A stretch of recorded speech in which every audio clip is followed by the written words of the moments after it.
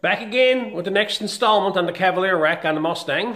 I'm going to show you now the mounting brackets that I got them all welded up and how they look and everything and how they fit. And then I was going to move on to that center link that I run into some troubles with.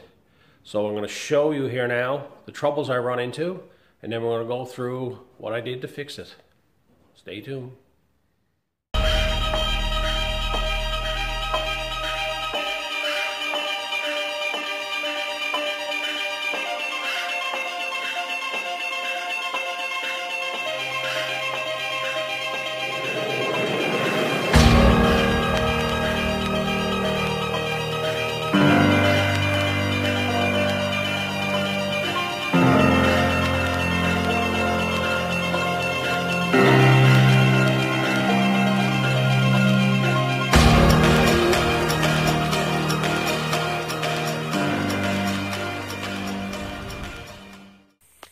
Alright, welcome back. I've been busy. Since the last video, I've got them brackets all boxed in and welded in solid. They're permanently in the car now. And I just wanted to get that done. I didn't want to bore you with, just making all that stuff up. I just want to get down there and get it finished. So you can see the way I got them rigged up there. I'll get down underneath now and I'll show you how it's all mounted to the frame. Alright, so here you go. There's the brackets. As you can see, I got them diagonally put in across here to take in this here. This is 3/16 plate. It's a 3/16 plate. On the top is 3/16 plate, and over here is 3/16 plate. And it's all welded to the frame rails. I had to put a spacer on this side to tighten up the bushing. But you can see now I can just bolt them in place.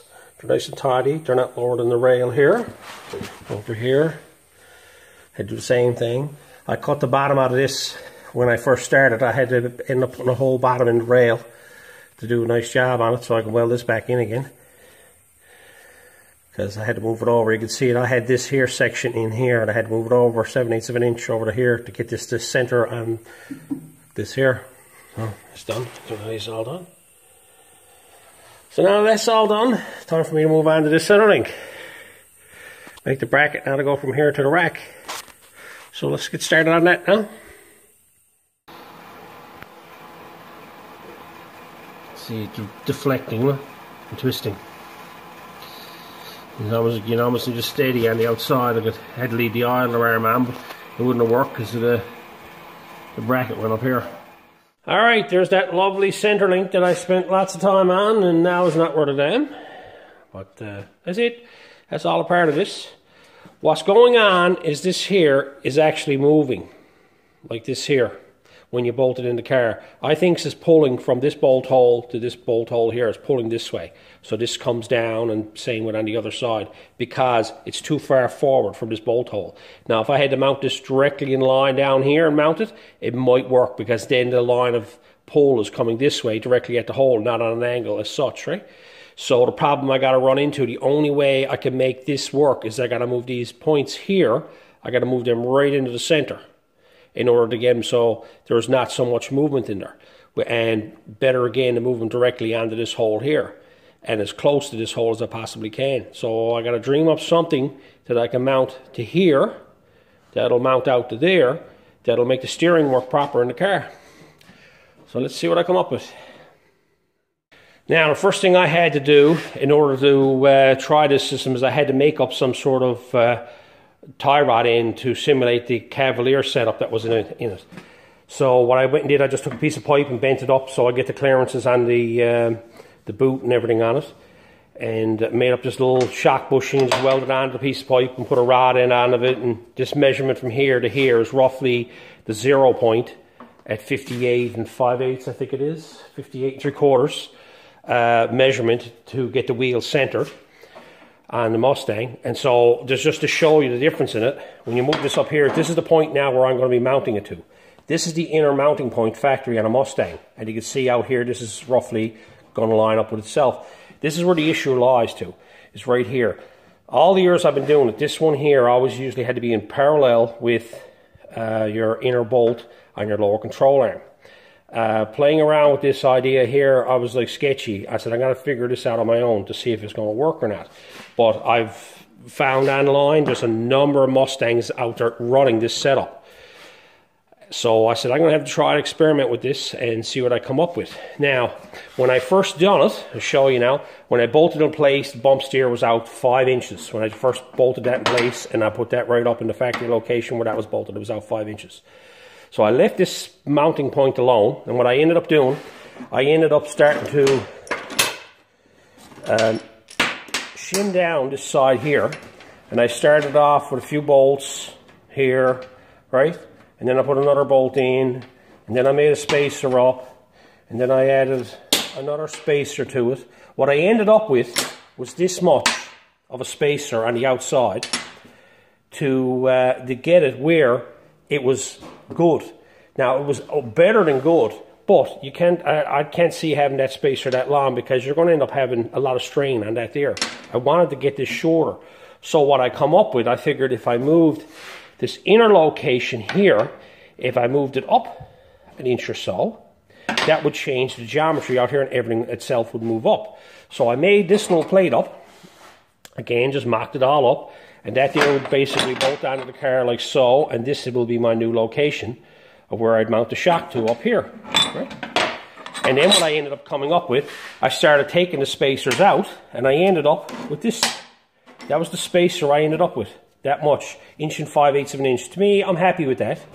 I'm going to do a nicer job with it and everything now, and make a nice spacer and everything to fit into the way these are tapered. I got to figure out something for that to fit inside of it, but I'll work on that as well. But the biggest thing is I now know that this system can work on these cars.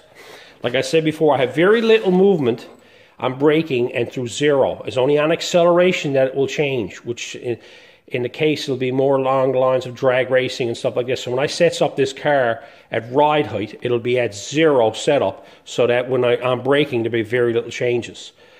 So hopefully that was understandable. If you have any questions, please let me know and ask away, because this was not an very easy undertaking to do. I wasn't sure if it was going to work. I was going to have to scrap the whole idea or not. But I'm going to show you now the whole setup put in the car and what it looks like. So let's go on to that now. Okay, let me explain a bump steer.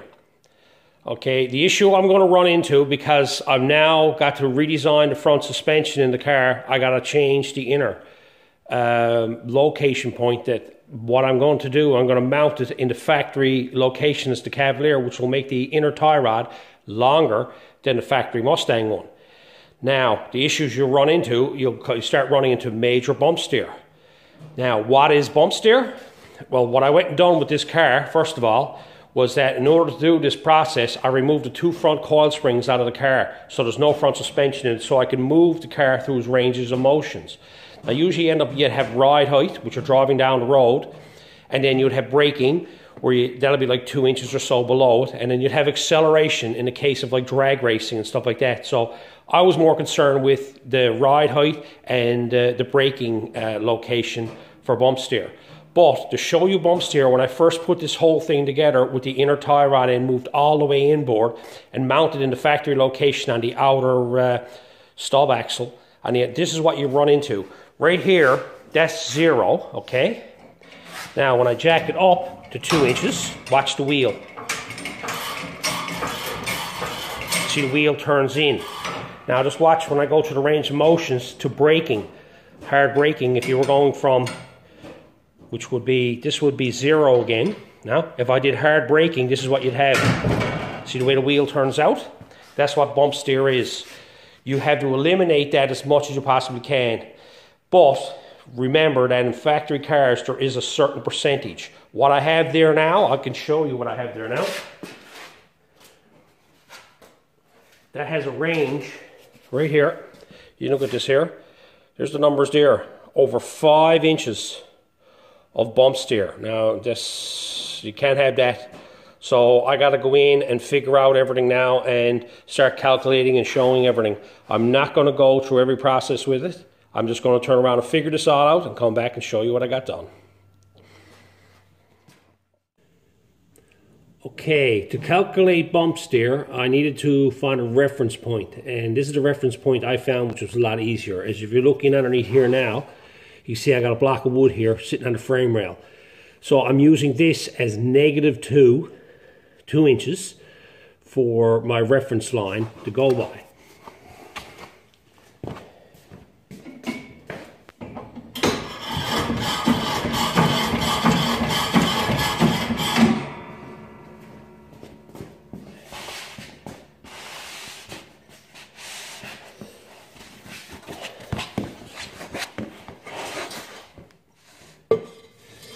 This here will be my 0 point of 2 inches. There's 0, 2 inches above negative. And that will be like this. And I'll take my measurements from there. Then,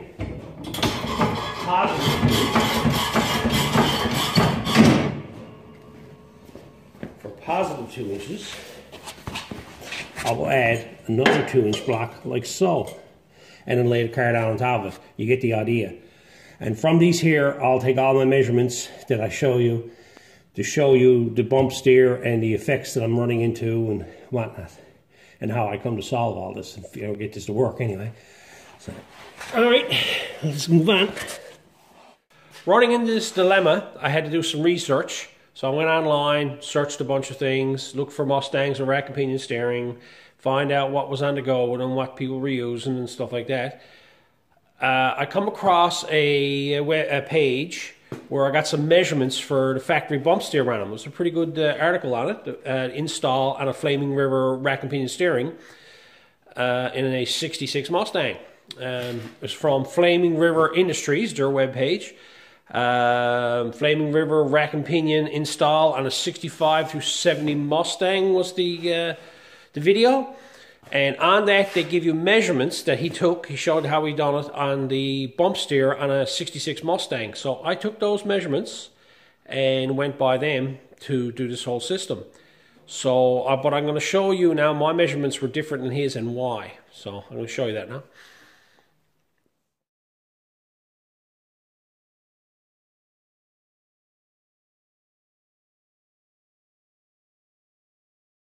Just a quick little thing on that measurement. He gave me 1.5 inches, which he measured from here. My 1 3/4 is measured from back here.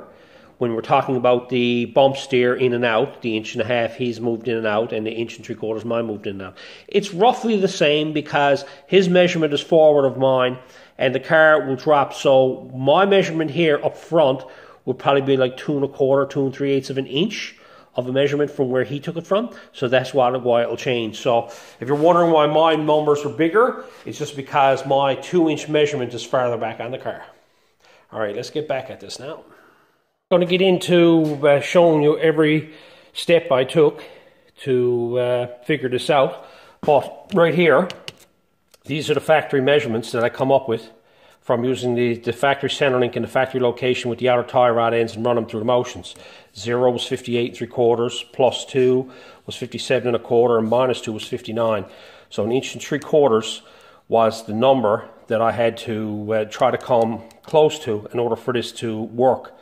Right? Now I sat down and I played around with lots of measurements, trying different things, recording things, and I ended up finding this measurement here, right? Plus 2 was 57, 0, 58 3/4. They always stayed the same. And minus 2 was 58 5/8. Very little movement here. And if you compare the two, they're pretty close. This here is greater at the negative point, which is braking. Right here, it's usually out, but that's usually under heavy acceleration in terms of like drag racing and stuff like that. I'm more concerned about the 0 and the negative numbers than I am about the positive numbers, because like you don't want to be driving down the road and then hit the brakes and have it moving all over the road on you. And there's not much movement there. And of course, like we've discussed before, that factory, they were out this much anyway. So I'm happy with this, and this is going to be the setup and go with. All right, so remember, starting off, I had 1 3/4 inches of bump steer through the full range of motion. So now I've got this figured out now to the point that I'm down to 1 and 5/8 of range of motion with this setup here from the factory. So it's better than factory.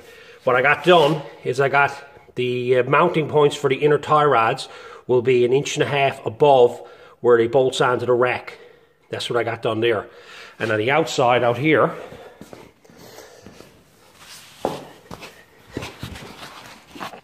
I have 1 5/8 inch spacer. I'm going to have to make something up for that and do a nicer job on it, of course. All this is just mock-up, like I've said before. So by doing this now, my bump steer is better than it was from the factory. So I'm happy with that. So now I'm going to go ahead and start making a proper setup for it, because now that I know I can get it, I'm going to order in the original Cavalier inner tie rod ends and then work on making something for the outside. So that's where I'm to with this now, and we got that issue solved. It's time to get it all straightened away.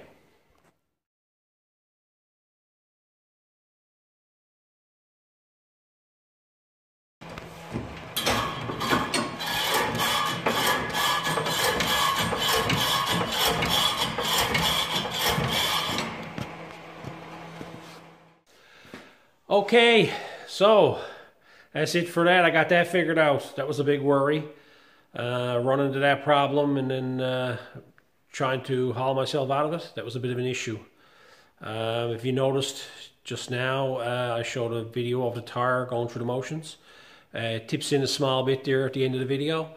That's about 6 inches above there. So the range of motion where I wanted it to, it's very, very close. Remember, bump steer in these anyway.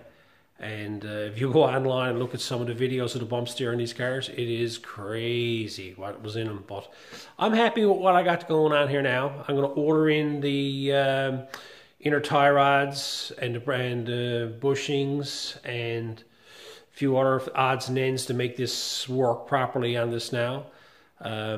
Well, there's going to be a few weeks or more for them to come in, so it's going to be a while before it does anything with that. But I'm going to go on now and get the steering column hooked up, that I know I can make this work, and do the universals and all that, get all that done, and be ready for when them parts come in, so I can move ahead on this Mustang, because that's the biggest dilemma on this car, is getting that rack figured out. So hopefully you understood it, and I made it clear enough to explain myself. So it worked out okay. If there's any questions or anything, just let me know, and I'll try to explain them. I explained as best I could.